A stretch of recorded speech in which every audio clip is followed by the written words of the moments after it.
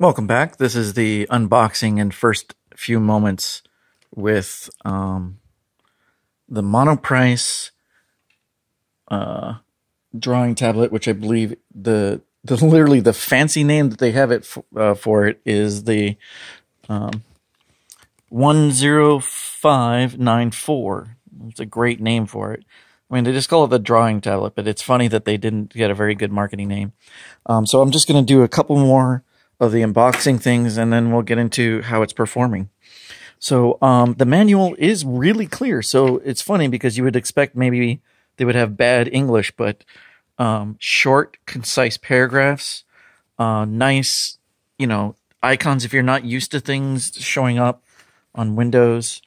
Now, I went straight to their website. It was very easy to just go to search for 10594, click on that, do a Control F, and look for the word driver, and then just keep on going down until like maybe the 7th or 8th time the word driver shows up.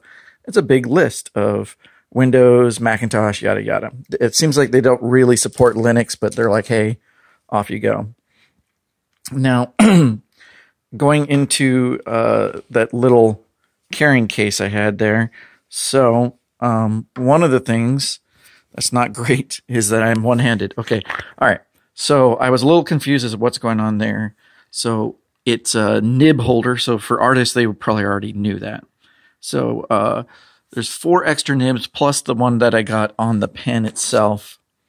And then this thing, this metal thing, I thought it was to have a nice little stopper for the pen, so that the pen sits there, and then it's got a little, like a little resistance. And I thought, oh, that's nice and everything like that. Once again, for artists who already know, I'm going to have to turn off the light to help this. If you see that little wedge right there, this is actually a clip that you're supposed to, when you want to remove a nib. Boy, doing this one-handed is super fun. So when you want to remove a nib, you got a little pincer. And so maybe I'll put it back down into this little thing here. Maybe I'll keep it on the pen because it feels like, I don't know, feels like it's a good way to stop the pen. Maybe you're not supposed to put the pen here. Maybe you're supposed to put the weight there. With the battery, I guess it's a little loaded towards the back end. So the fulcrum of this thing is a little bit farther back than probably what people who use Wacom tablets are used to. It's it's about right here is the fulcrum instead of somewhere in the middle. I don't know Wacom tablet feeling, so I don't know anything that's worse about that. This has got a little bit of weight to it, this base, but it's not fantastic. I wish it was a little bit more weight to it. That would be nice. Another thing that's not great, let's see if I can manage this. I will put my arm there. All right. So another thing that's not great is this cap goes on pretty easy. It's not too bad. I'm making it look worse than it. So, and then it's just a tiny little twist. So it's just a very short, look at my 2 thumbs, that is slip-on, and just half an inch. So actually you can see what happened was I was like thinking I had to unscrew it, and you can actually start maybe screwing up your threads. If you just keep on going backwards, maybe it puts pressure on it and it just pops. So there's many different places where it seems like you can get it on here, and then you just got to turn it just a little bit and not go crazy with it. But once again, this is not very heavy, and I wish it was a little heavier to be a little bit more solid. So that being that, so I installed the drivers, and I guess I'm going to have to alternate between having the light on so you can see things and turning off the light so you can see the monitor. I've already loaded up Photoshop. When I first turned on the PC and I waited for everything to kind of load in, it seemed like my PC took a little longer to load up. I'm assuming it's the first time, because you have to restart after installing the drivers. And I assume that's just maybe something to do with the first time installation of the drivers. Maybe it's my PC that had some choking to do. So well, when I plugged in the thing, this little light up here, blinked 3 times, 1, 2, 3. So that's nice to at least know, hey, hardware's plugged in. The length of cable feels pretty good, but it's because I have a laptop. Maybe if you had a desktop, it would feel short. But if you can see, if you can figure out this is a standard laptop distance, you know, you got a nice 6 foot something odd cable here. Actually, we can look up exactly what it is. Because, of course, they give you have a graphic tablet, wireless graphic pen, blah, blah, blah. Oh, there it is, 1.5 meters. So I guess that's 4.5 feet, 4.9 feet right there. So moving on. So that's the last of the unboxing stuff. I might put the CD in later just to see if there's some kind of software. I think maybe they have their own proprietary software to help set up the buttons. You can resize. There's a lot of options. Maybe this is artists are used to this, but you can either make this entire screen not being the entire screen. You can maybe make it part of it. You can set the option of, does this relate to the ratio of your computer, regardless of whatever your ratio of your computer, it makes that. Or do you want to set up your own thing? And it also looked like possibly from the manual, they have some kind of proprietary software that makes it so you can mess around with stuff even before you get into Photoshop, that you can change a bunch of different ways and factors that you interact with it. And they are nice to the lefty people. So I guess ever since Windows 9 or something like that, they made it easy for people who are lefties to work with it. So what I'm not a fan of, I might actually have, this is one of the big complaints already off the top of using it. So here I am. Now, this button feels a little flimsy. It's so thin and kind of just loose that, yeah, if you press slowly, it seems like the spring, it's like when you have a shitty low-end pen and then you have it unscrewed just a little bit. So maybe I need this. Oh, I got this screwed down. It just feels like, yeah, very loose and very breaky. All right. So, yeah, you unscrew from here in the middle and then you put the battery in. And I don't need to show that to you. You put a battery into a thing. You've done it before. All right. So here we go. I plug. So I don't get a confirmation when I turn on the pen, which is not great. I don't like that. And then watch what happens when I got when I have the pen on.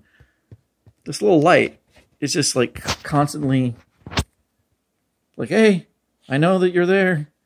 All right. And like, there's no way I like that.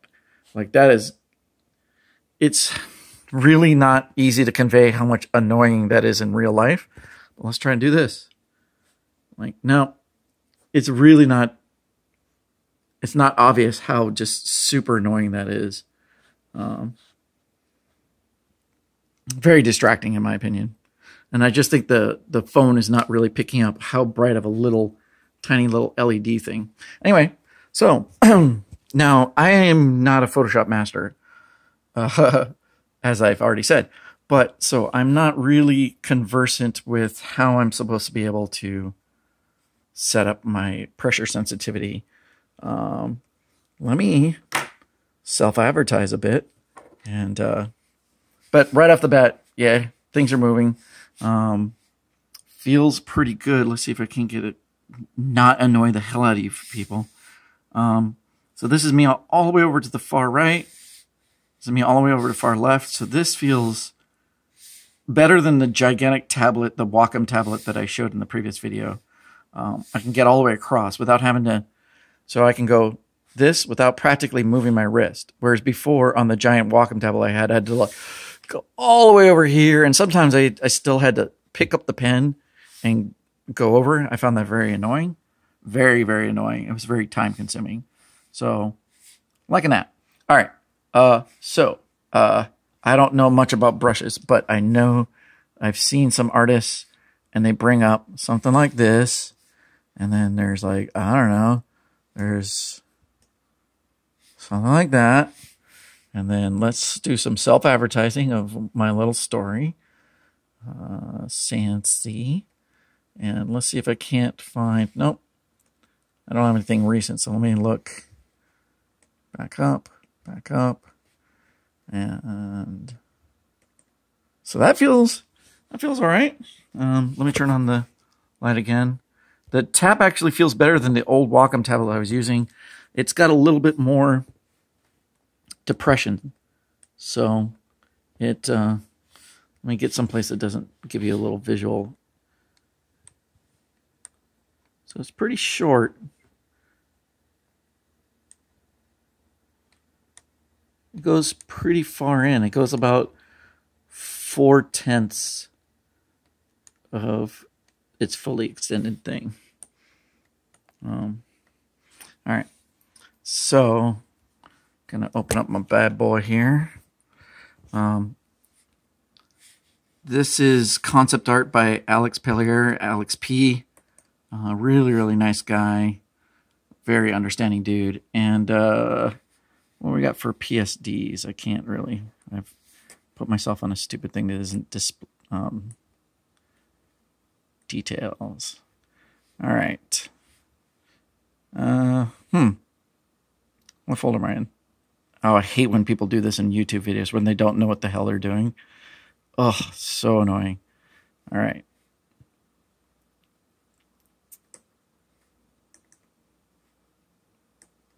Oh, there you go. Okay, cool. All right. Bada bing, bada boom. So this is Alex Pellier, and then he was very nice, and I'm being one of those clients. I said, hey, well, look, I will give you credit, but I'd like to do a little bit of drawovers because there's certain things I wanted. So super, super annoying to, I think, to an artist, to have someone who's not really an artist do some drawovers. Okay, so this is supposedly what this thing does with maybe different strengths. So I'm going to just do very even. If I'm just going to barely drag it across. Okay. I'm going to do that again. I'm going to do a couple more. And let me see. I'm going to look at it without looking at my phone. Because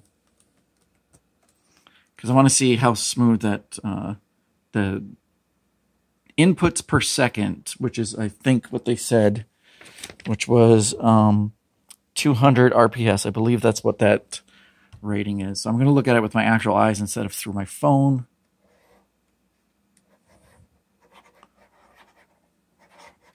Yeah, it feels good. It looks like there's a little bit of lag on my phone, so that's why I was a little concerned about it. So now I'm going to finally do some pressure here. So this is very light. Oh. Okay, maybe if I just sit here forever, what happens? Oh, okay. So it's got some kind of software that if you hold it down, it does a right-click menu or something like that. So, all right, so soft to hard. I do not see anything. Now, it's probably because I don't have something like, so there's brush tip dynamics, shape dynamics. Let's try again. Let's see my little,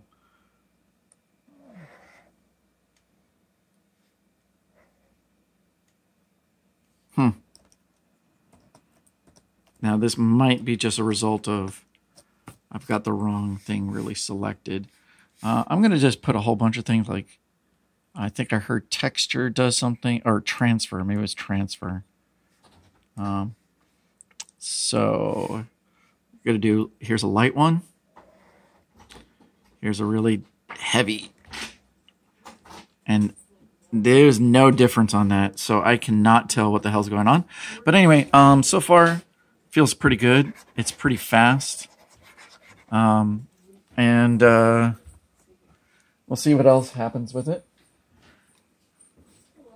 And yeah, maybe I'll get a third little short video once I get a person who actually knows Photoshop, and they can tell me why the hell I'm not getting that pressure. I'm not seeing any change in the pressure sensitivity.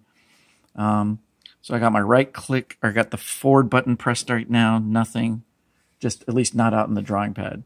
The rear button clicked. Now, seems like when I click them, I do get notification on the pad.